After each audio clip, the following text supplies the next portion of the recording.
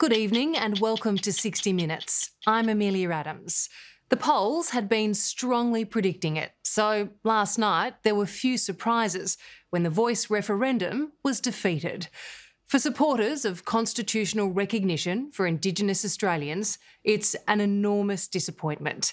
After all, the proposition had seemed so simple and sensible, but they just couldn't convince voters to write yes on the ballot paper. What's important now is understanding where to from here, because the fact remains, many First Nations people deserve much better lives than they have now. And of course, a once-in-a-generation decision, and Australians delivered a resounding no. When you do the hard things, when you aim high, sometimes you fall short. And tonight, we acknowledge, understand, and respect that we have. For Anthony Albanese, it is a humiliating conclusion to an election night pledge. And together, we can embrace the Uluru Statement from the heart.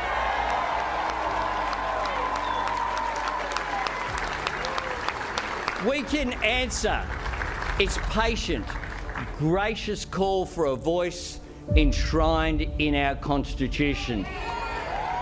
Perhaps caught up in the emotion of the moment, the new Prime Minister made a promise he simply couldn't keep. What I could promise was that we would go all in, that we would try, and we have.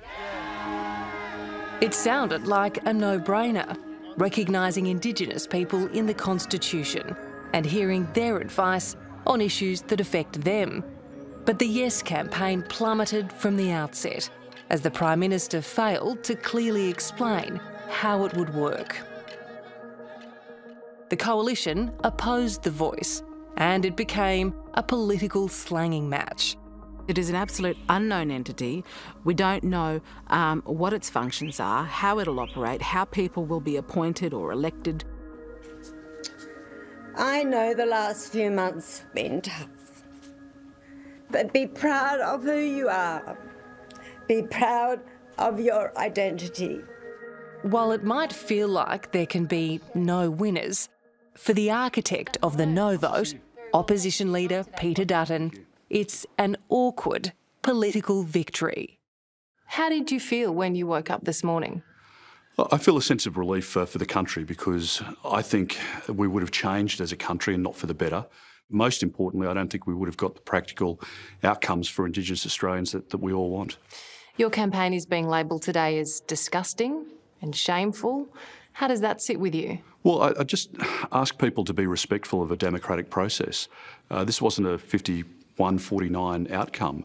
1 in 2 Labor voters who have voted no, they haven't been influenced by a campaign that I've run. They've been influenced by the fact that the detail just wasn't there. Well, they certainly were influenced by your campaign. This concept of a voice to Parliament was pretty straightforward, and it's been killed by politics. Well, Amelia, it wasn't a simple proposition, or Australians would have voted for it. The fact is that the Prime Minister acted against advice. He was warned not to take the country down a divisive path, and he made a deliberate decision to keep the design of the voice from the Australian people. OK, but with respect, I think Australians are baffled by the fact that 2 accomplished politicians, an opposition leader and a PM, couldn't thrash out something to put to the public together and get some good outcomes. Well, Amelia, I think the public has spoken its mind and delivered its verdict on the Prime Minister's model and his leadership on the voice. I think this is very significant. There wasn't any compromise. There was no suggestion by the Prime Minister. From his side or from your side? Absolutely not from his side. We offered turn the question into one of recognition. I met with Anthony Albanese half a dozen times, but most of them, if I'm being honest, were when the Prime Minister was on his way into a press conference. So it was a courtesy, and I think he wanted the opportunity to say, I've spoken with or I've consulted with Peter Dutton, but it was cursory and it was a pleasantry, if you like, but there was no substantive discussion about what changes could be made because the Prime Minister wasn't of that mind.